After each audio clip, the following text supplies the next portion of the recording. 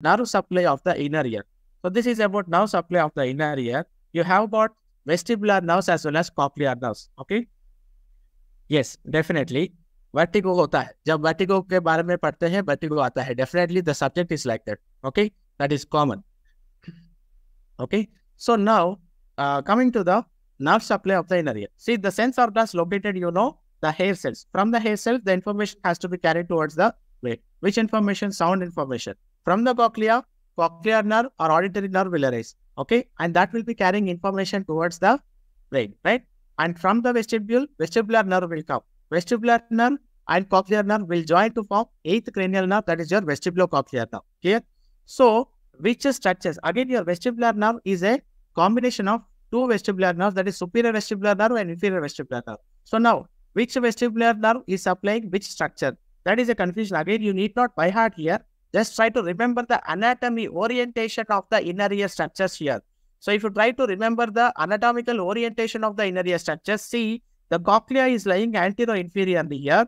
As you move on posterior-superiorly, see the utricle and saccule will be present. Superior is most superiorly present. And you can see the lateral semicircular canal. And you can see the posterior semicircular canal. Of course, the ampulated end of the posterior semicircular canal is present down, a little bit down. So you just draw a line now. See, just draw a line like this.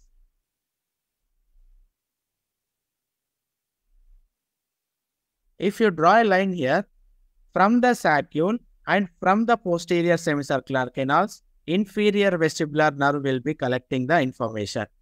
And from the lateral semicircular canal, this is the cristae here in the ampulated end. Superior semicircular canal here and the utricle here.